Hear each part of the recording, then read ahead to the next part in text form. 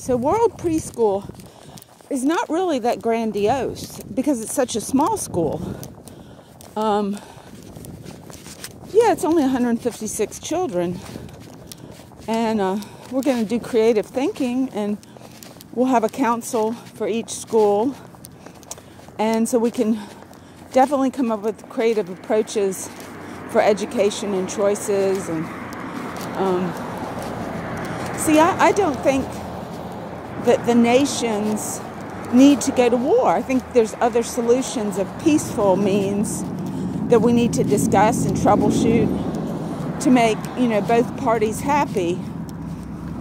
And the more educated we are, hopefully, the more that'll be those choices.